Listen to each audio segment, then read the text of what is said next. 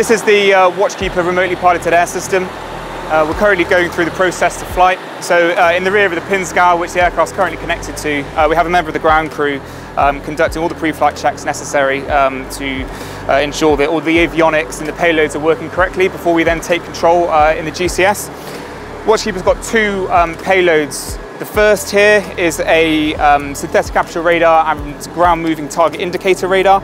What that allows us to do is provide imagery in all weathers, as well as pick out any movement at great distance before we then utilise our rear payload to understand what that movement is. We also have an antenna which provides us with an ability to conduct line of sight radio communications with ground troops. If we move towards the rear of the aircraft, we've got the electro-optical and infrared camera. That provides the day and night imagery, both for us inside the GCS as well as ground troops and any headquarters which have our imagery sent to them. Inside that payload is also a laser subsystem that contains a laser pointer, which allows troops with night vision capabilities to see what Watchkeeper's looking at.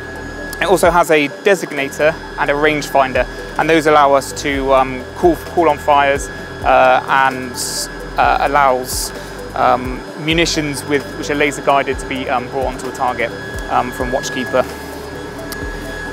At the rear of the aircraft, we've got the engine.